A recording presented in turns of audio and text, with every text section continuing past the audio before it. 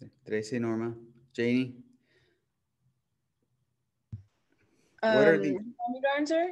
I'm sorry, I was asking, what are the augmented leads? The AVR, the AVL, and the AVF. Very good. Yes, that's correct. And lastly, which ones are the chest leads? V1 through V6. Very good. That's correct. Very good.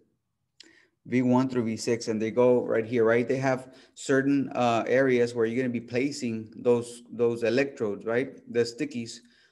They have certain parts of the body. We have some landmarks that you have to be familiar with. We have the sternum or breastbone, which starts here and then goes right to all the way to your shoulder. Same thing on this side. So we have to know the landmark on your left side, right in the middle of this collarbone. We call it the clavicle. So you go down about the middle. This is called the mid-clavicular, right, line, and you make a straight line down, and you're going to count 4 intercostal spaces. The little gaps between your ribs, those are called intercostal spaces. So when you palpate with your fingers, you're going to be able to palpate the different spaces in between. So you're going to look for the 4th intercostal space, and that's where you're going to place V2, right? I'm sorry, V3. So I'm sorry, let's go back. Let me rephrase. V1 is going to go on the right side of the sternum, which is the breastbone right here, on the right side on the 4th intercostal space. That's where you put V1. And then V2 is going to be right across it on the other side of the sternum. That's where you place V2. We're going to skip V3 and we're going to place V4, right? Mid-clavicular line, 5th intercostal space. So about right here. Okay, so V5, V4 goes there. And then V3 will go around here, right in between this area. That's V3. So we got V1, V2, V3, and V4. And now V5 is going to go in this anterior line right here where your axilla begins, right here. Same 5th intercostal space, but anterior, the midclavicular line. Now y'all can see the line right here. You can feel it. That's where V5 goes, right next to V4, V5. And then the last one is V6. It's going to go mid-axillary line, 5th intercostal space on the same line that V5 is. So we got 4, 5, and 6 around the same line. And that's how you find the landmarks for the chest leads, all right? V1, through V6. And we also talked about the different views. We said that we have 10 electrodes, right? 10 wires that are giving us 12 views of the heart. What do they mean? It means that there's 3 augmented leads that are composed of different leads, right? So for example, AVR, AV right. We said it takes a look at the heart, right? AVR looks at the heart in this direction, okay? In this direction.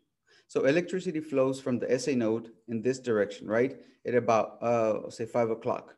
Not completely straight down, but this way. From the SA node, every cell in the heart starts to get depolarized, right? In that direction, in that direction, in that direction. But most of the energy is traveling this way, right? You have the Bachman's bundle, and then you have your AV node, and then you have the bundle of His, and then the signal splits into the left bundle branch and the right bundle branch, into the Purkinje fibers, and then deep into the tissue, into the muscle tissue, via the fascicles. The fascicles are the smallest wires, if you want to call it that, or electrical tissue that goes deep into the muscle. All right. So from the SA node through the Bachman's bundle into the AV node, down into the bundle of His, which is a very small piece, and then down into the left and right bundle branches, Purkinje fibers, and then into the fascicles. Okay, so all this happens in less than 1 second. It takes about 0.6 seconds, right? 0.6 of a second for the electricity to flow. That means in less than 1 second, your heart has already made a contraction. All right, uninterrupted, without any problems, just like right now. Right now, your heart is sending impulses, and the muscle tissue responds in the same way. It takes up that electrical stimulation and the cells depolarize, right? Or repolarize and then depolarize, contract and relax or reposition, recover. Let's use the word recover. I think it's a more appropriate word. So contract and recover, and then contract and recover, and so on, right? On average, we said that the heart rate's beats about 70 beats per minute, and we calculate cardiac output. Who remembers the formula for cardiac output? Try to remember that. CO, or cardiac output, equals 70 mLs times your heart rate. That's equals to cardiac output. Stroke volume is how much blood your heart pumps out with every stroke or every contraction, which is an average about 70 mLs. All right, moving on.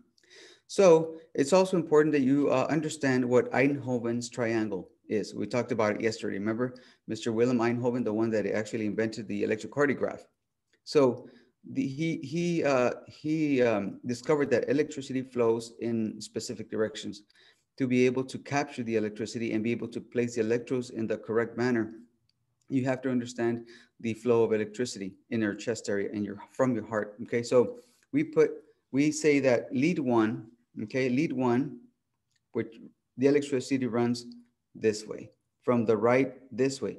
So you're actually looking at lead one from this direction. You're looking at the heart from the left side. If you are taking a picture of the heart and you're standing on my left side, you're looking at the heart this way. So which sections of the heart are you looking at? The left ventricles, the left atrium, a lot of this section, right? If you lead two, we said the electricity flows from the right to the left, to the right again, right? I'm sorry, from right to the left in this direction, okay? All right, so if you're sitting over here, looking at the flow of direction coming at you, you're sitting over here, then you're looking at what? Mostly the left ventricle, the bottom of the heart, right? The inferior part of the heart, and this part of the heart. So this is lead two, okay? So we have Raquel looking at the heart this way, okay? And we have Cynthia looking at the heart this way. And then in lead three, the flow of electricity goes from the left arm to the left leg, right? From here, this way. So Norma is standing in this direction. Okay, you're looking also at the heart from the bottom side and more this way. Okay, bottom and this way. This is what you're looking at. So imagine 12 or 10 cameras looking at the heart from every different direction, especially in the middle, right? People taking pictures of the heart in this direction. 6 pictures, 6 people, right? V1 through V6, looking at the heart right through it, right through the muscle. We have the septum here in the middle. Remember, the septum is what divides the ventricles. We have this part right here called the septum. This part, okay, divides the right ventricle and the left ventricle. So keep blood, separated, oxygenated and deoxygenated blood separated. So V1 through V6 looks at all this inside, okay? Remember, we're trying to see if there's any interruption in the signal, which is what we call an arrhythmia. So if anything happens to the tissue, at any point, even if you have, or anything interrupts your electricity, okay? It could be electrolytes, medications, tissue death, like in a heart attack and so on. It's going to cause an interruption in the signal and the flow from here to here. So you're going to be detecting arrhythmias, okay? So again, make sure you understand what the standard leads are, which is 1, 2, and 3, the augmented leads, AVR, AVL, and AVF, and then your chest leads, V1 through V6. Know where to place them, very easy. But again, you have to make sure that you understand that. And we talked about the machine. We talked about different settings that the machine has. The electrocardiograph has some settings that we can manipulate, right, if needed. We talked about the different functions. The machine only takes three signals at a time. It's called the multi-channel, just like the one we have here in the facility, and you'll be working on Friday. You can watch the video that I have there. It's the link. It's exactly the same machine. Exactly the same machine. So you watch the video, you'll be very familiar with the machine. Okay, so we talked about 3 different settings. We talked about the gain, the speed, the gain, and the speed of the machine that you can adjust. So the speed of the paper, we said that usually the usual speed of the paper is about 12 millimeters per second. 12 millimeters. That's when you print something, the paper will go, about 25 millimeters per second, and it's going to create your EKG. Now, if somebody has a very fast heart rate, let's say their heart is going at about 150 beats per minute. Okay, so the EKG would normally mark 1, 2, 3, 4, like that, right? Now, if somebody's having a very fast heart rate, the EKG paper, you're going to see 1, 2, 3. They're going to be right next to each other. All right. Now, don't think that the whole paper is going to be filled with all these waveforms. You have different sections because you have 12 views, so all the views have to fit. They have to fit in the paper. It's only 6 seconds. So what you can do is you can manipulate or change the speed of the paper. You can increase it to 50 millimeters per second, which will increase the speed of the paper, and the markings will be a little bit separated. It makes it just a little bit easier for you to evaluate an EKG rhythm. It could be completely normal or it can be completely wrong. So it can make a big difference. We also talked about the gain, which is another setting that you can manipulate. The gain is used to increase or decrease the size of the EKG. So you have your P wave and then your R wave, S, and then your T wave. Sometimes they come out really high for some reason. They come out really tall and you're like, it's going out of the paper. You can decrease that setting down, decrease it or increase it. By default, the machine is set to 10 millivolts, millimeters or millivolts. Okay, that each little square is 1 millimeter, 1 millimeter square. So you can decrease it to 5 millimeters or increase it to 15 to 25 millimeters if necessary to make that little wave taller or smaller, depending on the needs. Remember that every time you make a change on the settings of the machine, you have to document or tell the doctor or the nurse who's in charge of the patient that you made a change in the setting. Very, very important. Otherwise, they may misinterpret the EKG. The last setting we can manipulate is also the artifact filter. Now, artifact is electrical noise. Right now, through the walls of your house, there's cables that are running to feed your electricity. All that little electricity makes noise, but you can't hear it. But the machine can detect it. Remember, just like it can detect electricity coming out of our bodies, it can also pick up some artifact or noise, electrical noise from the walls, from devices like your phones or other electrical devices. Or sometimes the patients may start to shiver. Maybe they're cold or nervous and they start shivering. All that can cause artifact. All right. And when you print out your EKG, you're going to notice that it's very strange looking. Sometimes it's illegible. You can't even evaluate it. You can't see what you're looking at. You can't tell. That's a bad looking EKG. So you have to make sure that you print out a good looking EKG. All right. Now, so those are the three main settings that you can manipulate: your speed, the gain, and also the artifact, which can be measured in millihertz. And you can adjust it to increase it. Means that you're going to decrease the amount of electrical noise. You're making the machine less sensitive to electrical noise. So those are the three settings that you can manipulate. We talked about electrodes, which are the little stickies, right? They have the little metal part. We're going to be using the ones that are disposable. They're little rectangular ones that you can see on page 68 in your book. And those are for one-time EKG only. I say you're in a doctor's office and going to do an EKG. Those are the ones that use for you. But if you go to the hospital and you're going to stay there for a while, they're going to put non-disposable ones, non-disposable electrodes. They're called silver electrodes. Those can stay on there for a long time.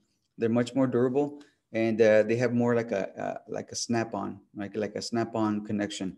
Versus the ones that we use here for a one-time EKG, they're more like they have like a little piece of paper sticking out, and we use what we call alligator clips to just clip it on there, and then we take them off. We'll go into the actual procedure in the next chapter.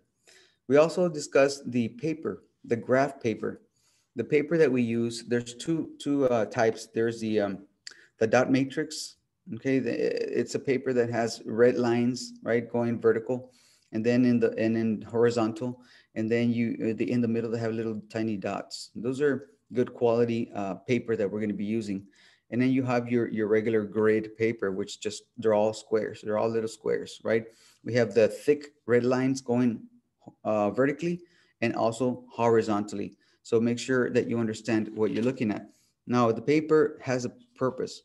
The purpose of it is for us to be able to measure and evaluate an EKG.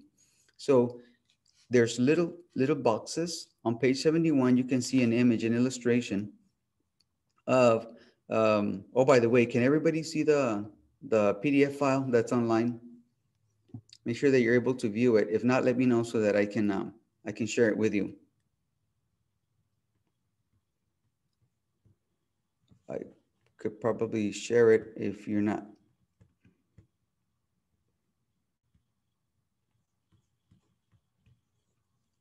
Is everybody able to view the PDF file? Yes. All right. Very good. Raquel, you can see it. Excellent. So then we can, Norma, were you able to view it? I know the other day you were having trouble with it. So in the paper, you're going to see on page 71, you see that there's one that's highlighted in blue. Those are the small little squares. Each one of those little squares measures we measure in time. In horizontal, it's time. Vertically, we measure millivolts. Okay, that's how we measure the height of the waves. And horizontal is the length or duration of the waves. So when we look at it, each little square, it's 0.04 seconds. 0.04 seconds. It's one little square. So that means that 5 little squares equals 0.2 seconds, 2/10 of a second. Okay, 0.04 is 400ths of a second, and 0.2 is 2/10 of a second. Okay, so again, each little square, 0.04. If you multiply that times 5 little squares across and up, it's 0.2 seconds. Okay, it's 2/10 of a second. It's very, very short amount of time. So that's how we're going to be measuring those waves. All right. So once we start looking at the individual waveforms, you're going to understand why its time is very important. You remember we said P wave represents atrial depolarization. So we expect the signal of the SA node to travel to the left side, to the left atrium, right? From the right here, we expect it to travel to this side, to the left, in less than how much? There's some settings that we have to remember, right? Some measurements, right? It has to travel in less than 0.08 seconds. So that means about 4 little squares. 4 little squares. It has to travel in less than 0.08 seconds or less. Other than that, the signal's taking too long. Okay, so P wave represents atrial depolarization. Remember, atrial contraction. That's your P wave. So this is where the time comes in to be very important. When you measure that P wave and you see, remember that P wave, one half of the P wave represents right depolarization and the other half represents left atrial depolarization. So when you evaluate the P wave, you're just not looking at nice and round. You're looking at the shape. Is it peaked? Is it like this? Or is it irregular? Or is it nice and round? And how long is it? How wide is it? Is it 0.04 seconds, 2 little squares? Is it 0.06 seconds, 3 little squares? How wide is that P wave? It's very important because if they don't contract and they're allowed time, then you're going to have atrial problems, right? Atrial problems, atrial contraction. So let's move on. So now that you know how to measure the time, okay, in the little squares, we have to calculate the speed of the heart rate. Okay, how fast is a heart going? Just by looking at the paper, okay? So you have to, there's 3 methods that we're going to discuss. If you can, please write it down so that way you can calculate it. So one of them is the R to R method. Remember, the R wave is a tall peak wave. Okay, R to R, that's one way, and we'll go into it in just a minute. And then you have your 1500 method. 1500 method, which is the most accurate. The most accurate for use with regular rhythms, right? What's regular? We're going to go into that in a bit. What is a regular rhythm? And then the last method we can also use is a 6 second, 6 seconds. So you have to count all the waves, all the R waves within a 6 second strip. So we said that 4 little squares, or I'm sorry, the little squares are 0.04. So 5 of them is 0.2 seconds, right? One little black grid or dark red grid is 0.2. That means there's 5 little squares. 5 little squares is 1 second. I'm sorry, 5 big squares have 1 second. 5 big squares are 1 second. So how many big squares are in 6 seconds? How many big squares are in 6 seconds? Can anybody respond to that? Type in your answer if you can figure it out. So how do you do the R to R method? How do you figure out the R to R method? So if you look closely at the paper, let me see if I can share it with you. I should have an example of it. You can understand.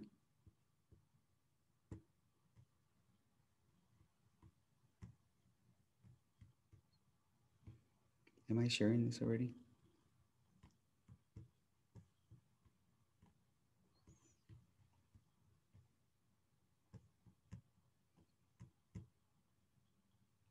All right. Oops, I'm sharing the wrong one.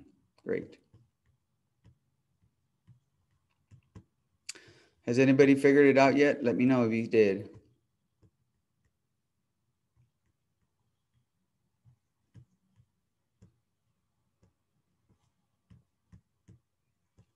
Anybody?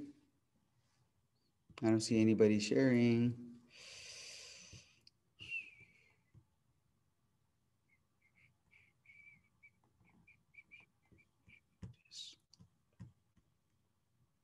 You guys are so quiet.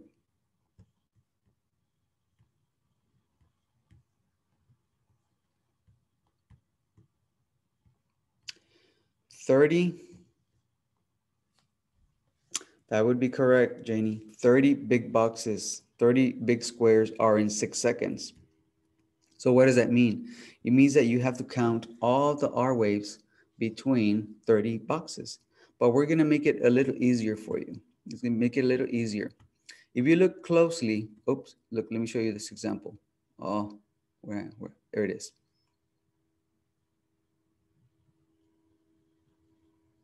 Can you all see this strip right here? Yes. Okay, you see this little red line right here? That darker? That's what we call the 3-second marker.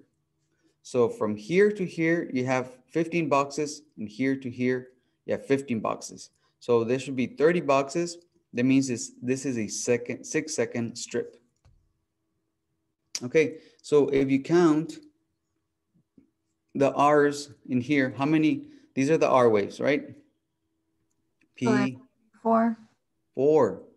So what do you do when you use the R to R method? You're gonna count those, and I'm sorry, the 6-second method. You're gonna count those and multiply it times 10, and that's how you know how you can calculate using the 6-second method. Let's go back to the R to R method. Okay, the R. Count the little boxes? No, you're gonna count the R waves. 1, 2, 3, 4, and you multiply times 10. That's the 6-second method. That's a 6-second. I'm starting from the 6-second going back. We use this 6-second method to calculate irregular rhythms, because sometimes you're going to find that, you know, if you have calipers, or even we use your fingers, if you put your fingers on the where the little peaks are, the R to R, you put your fingers there and put it on the next one, and then the next one, and the next one. You're going to notice that they're happening about the regular time. Okay, that's what we call a regular rhythm. When the R's happen at exactly the same time. That's what we call a regular rhythm. Okay, but we'll go into that later. So if you get your two fingers and put them on each R, you notice that they happen about the same time. And that's the way it should be. Now, if you have an R that happens, randomly, it shows up there, and you measure it, and it's like, okay, this one's this wide, and then the next one's wider, one's this close, and the one's that wide, and so on. That's an irregular rhythm. That is not, the R's are not happening at the regular rate like they should. So we have an irregular rhythm. So we use the 6-second method to calculate irregular rhythms. All right. Okay. Now there's another method that we can use. Let me see. I could probably enlarge this. How do you make it bigger? Nope. Oh yeah, here it is. All right, I made it bigger. I think y'all can see that right there. So R to R method means you're going to measure from here to here. But what are you going to measure? How are you going to calculate it? Well, what you're going to do is you're going to, the R to R method is also called the 300 method. Okay, why? Because you're going to count the large boxes. The large boxes. 1, 2, 3, 4, 5, 6, 7.5. Let's say it's 7.5. Okay. So what are you going to do with that? You're going to divide it into 300. So 300 divided by 7.5. What is that? Use your calculators and give me your answer. Go ahead and calculate it. Give me your answer. See who can respond faster.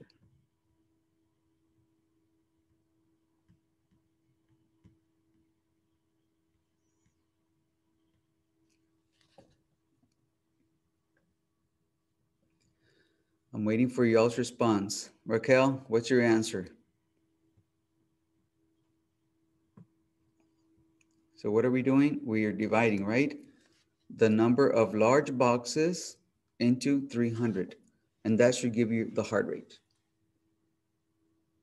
You can do it in pencil, or you can do it with your calculator. You want to be more accurate.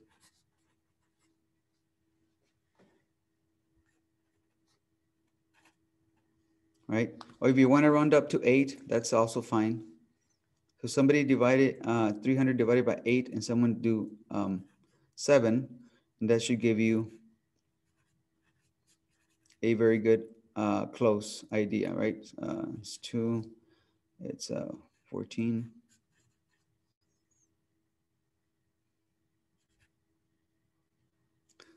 Anybody? Somebody said 37.5. What did you divide by, Raquel? 300 divided by 8. Okay, very good. So divided by 37 by 40. Yeah, 40. So it's very close. It could be anywhere between 38 beats per minute up to 43 beats per minute. Between 38 to 43. You see how this is not very accurate method. Okay, R to R is not very accurate, but it can be used for regular rhythms. You have to have a regular rhythm like this one. All right, if it's irregular, it's not going to work, because you're going to have like range in, if you have another R right next to the, right after the other one, it's not going to work. So that's why we use a 6-second method with irregular rhythms. So again, this is the R to R. Now you want to go with the same one. Okay, now we call the next method that's more precise, more accurate, is the 1500 method. 1500 method. So using the same example, we said there's about 7.5, right? In each little box, in each big box, we have 5. So count how many little boxes are between the two R's. So we have 5, 10, 15, 20, 25, 30, 35, 36, 37 little boxes. 37 little boxes. Divide that into 1500. 1500 divided by 37. What does that give you?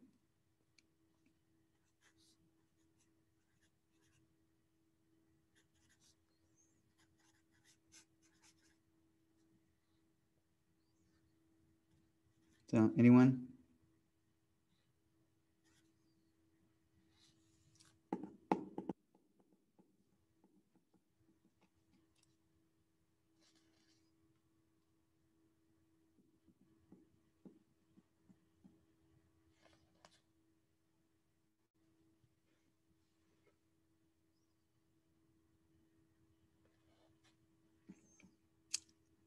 Has anybody calculated? Is that your answer, Raquel? Is that your new answer, or you haven't replied?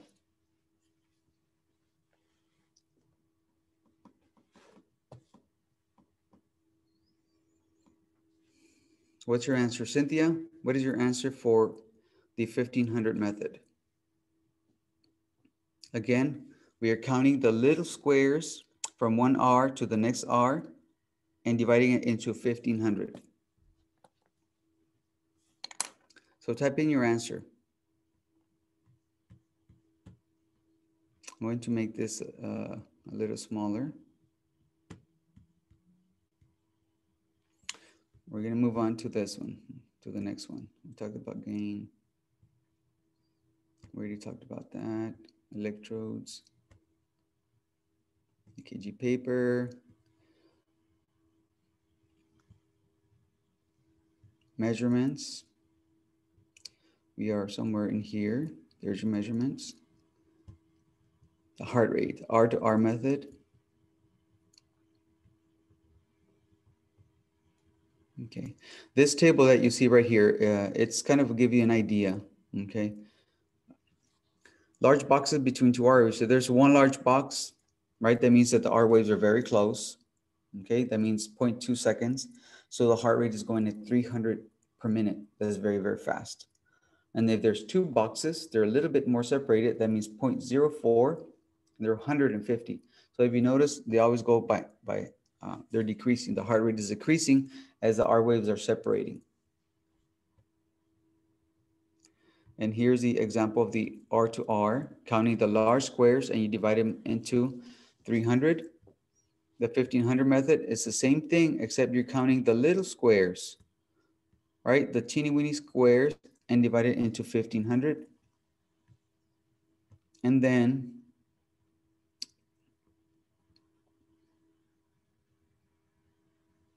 this is a 6 second, right? Look, here we have the 3 second marker. So from here to here is 3 seconds. That means there's 15 boxes, 1, 5. And then from here to here, there's another 15 boxes. So what do? You count all the R's. 1, 2, 3, and so on. And the last one here would be the R. The last one is 8. You multiply that times 10, and that will give you your heart rate. Again, this method is used for irregular rhythms. That means that the R's are not happening at the same time. How do you know they're not happening at the same time? Well, you can get some EKG calipers and place them on each R. And if they're not hitting on the same every single time, that means it's irregular. Okay, don't worry about the shape of it right now. We're not concerned with that.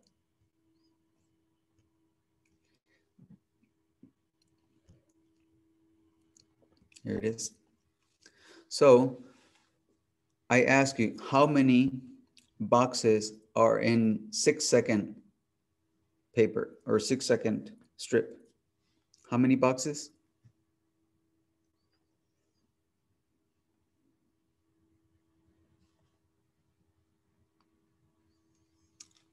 Somebody answer this one. What is the number of complexes in the above 6 second interval? What is the heart rate?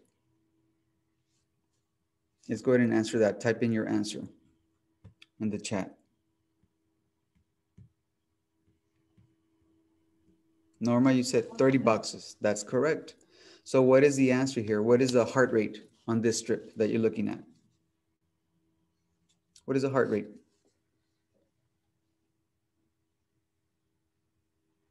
Cynthia, what is the heart rate?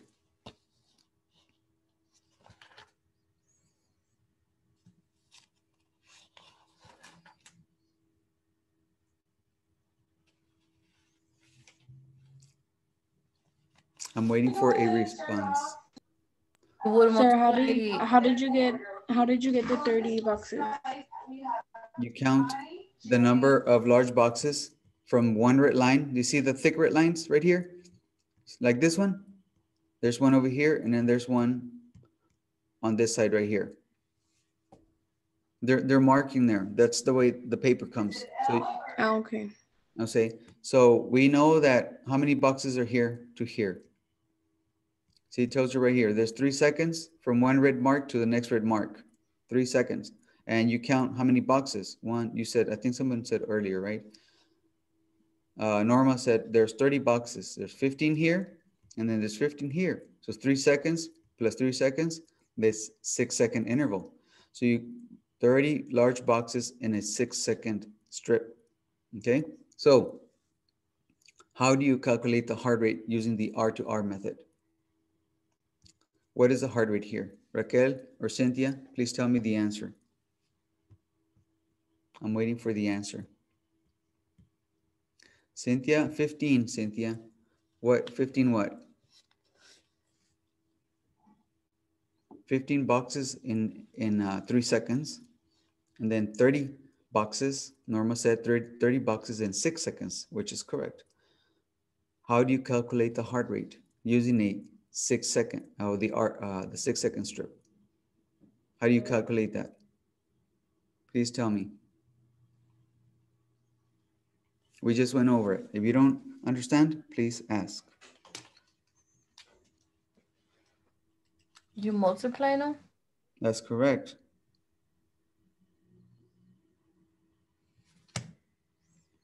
So do the math, multiply it. What do you multiply? Exactly. That's correct, Cynthia. So what is the heart rate?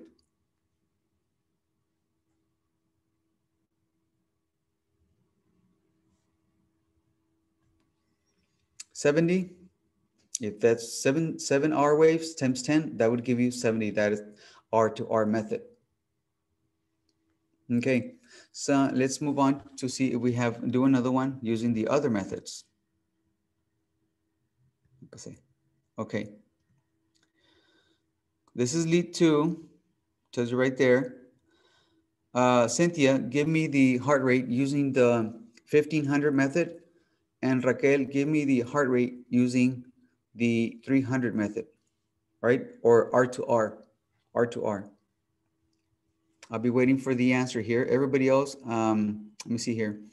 Janie, give me the heart rate using the 6-second method. All right.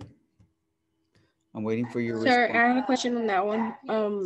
On the top in the left corner, it says lead 2 times 1.0. Does that have anything to do with it or no?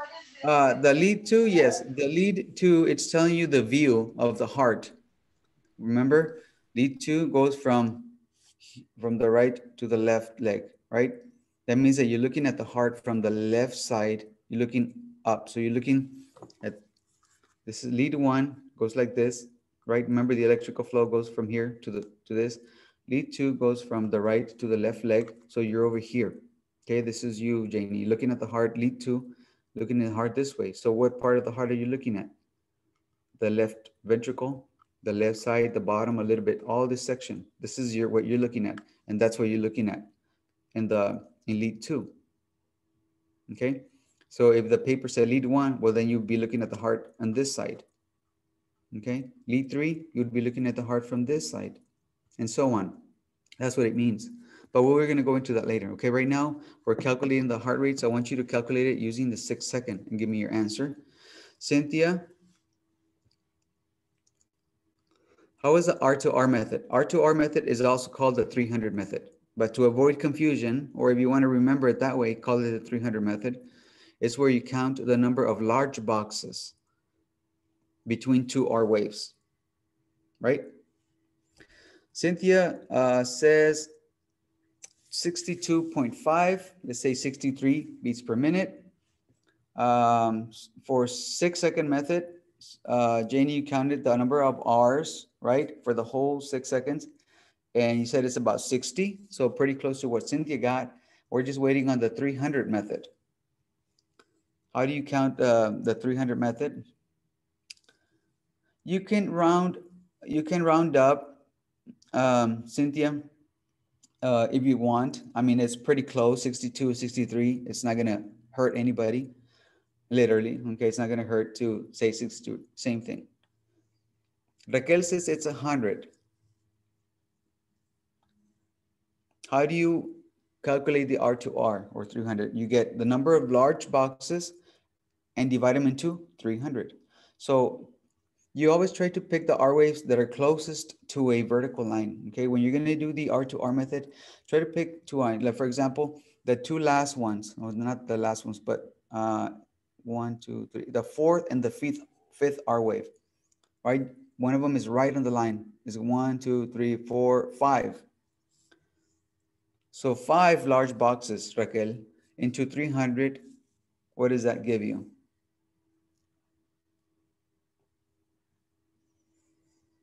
You divide 5 into 300. 5 times 6 is 60. Very good. So your heart rate is about 60 using, the R to R, which is not very accurate. So we said the most accurate is which one? Which method? The one that Cynthia did.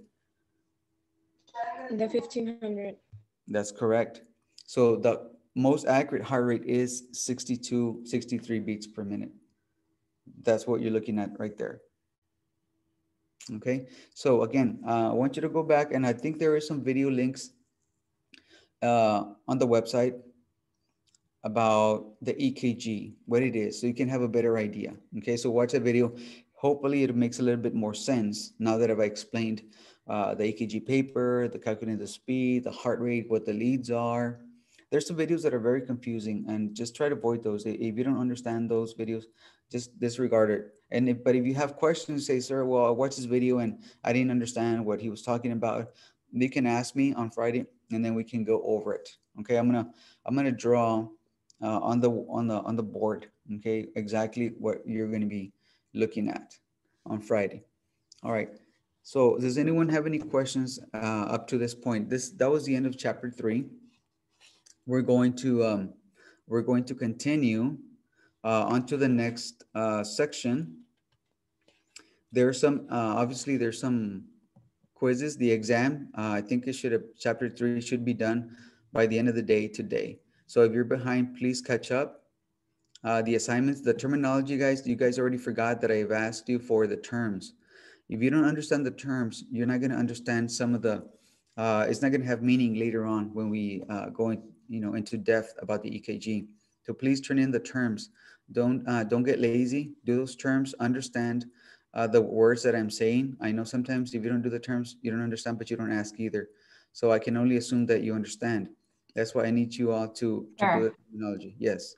I have all the terms, but it doesn't let me send them in an email, so I'll just take them to you on Friday. Okay, perfect. Yeah, bring them in Friday. All right, please, up to chapter 3 at least, because the only ones that I got were last week from chapter 1. I haven't seen anything for chapter 2. So the assignments are on there online, and the test. Yeah, it doesn't let me send them either, so I'll just take them to you también on Friday. Are you trying to do it through Gmail? Yes, it doesn't let me. Okay, we'll look at that problem. Remind me on Friday so we can look at it and see what's going on. Yes, I have received Cynthia's. She's the only one that I've received it. She sent it to, maybe our email is full, the Gmail, but Cynthia sent it to her Yahoo. That's why we got it. Maybe the Gmail is already full. I think we might have to empty it out. So that could be the problem. All right, because we received so many emails from you all and from other students, so that could be the problem. Anyways, go ahead and work on the exercises. Take a 10-minute break, and then we're going to continue to chapter 4. All right, so I'm going to do an introduction on chapter 4. So take a 10-minute break, and then we'll be right back. All right, that was the end of chapter 3.